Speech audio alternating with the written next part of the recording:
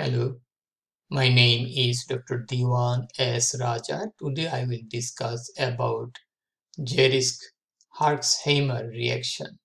This is a potentially life-threatening condition in a patient who is suffering from spirochete infection like that of syphilis, Lyme disease, louse-borne relapsing fever, tick-borne relapsing fever, and gets treatment with antibiotics like penicillin, cephalosporin, and tetracycline.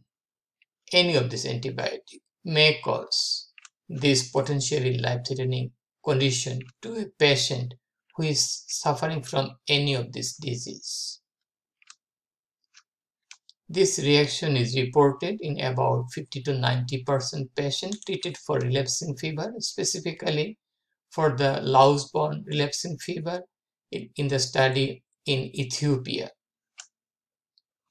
In case of syphilis, it may be 15 to 25% of patients, but in case of the tick-borne relapsing fever, it may be 50 to 70% of patients who may show the features of Jarisch-Herxheimer reaction when they take the antibiotic.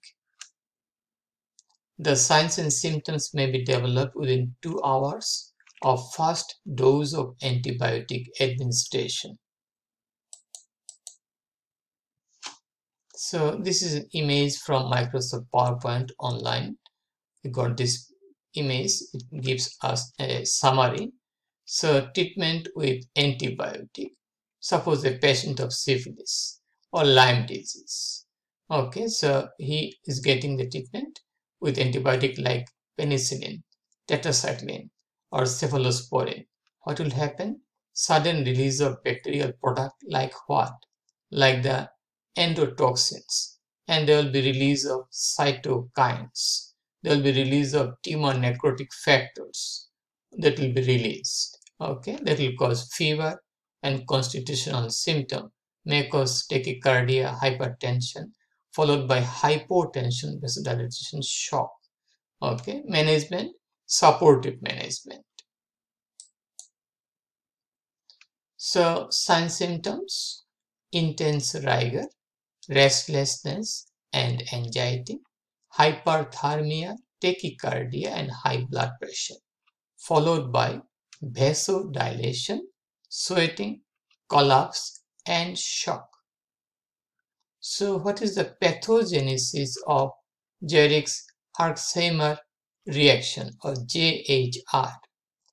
Bacterial death and release of endotoxin and cytokines like tumor necrotic factor alpha.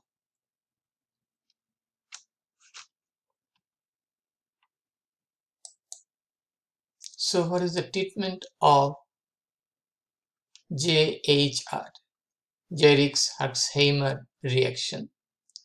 Close monitoring and supportive therapy, intravenous fluid to maintain blood pressure, meptagenol and opioid analgesic. How it works? It works to manage the sign symptoms, and it indicates that there may be some endogenous opioid abnormality to a patient with JHR. Tumor necrotic factor alpha antibodies, that works, but steroid has no benefit in the management of Jarisch-Herxheimer reaction. And that's all about the Jarisch-Herxheimer reaction. If you have any question, please feel free to ask me. Please share the information with your friends. And please support my channel. Please subscribe me. And have a nice day. Bye now.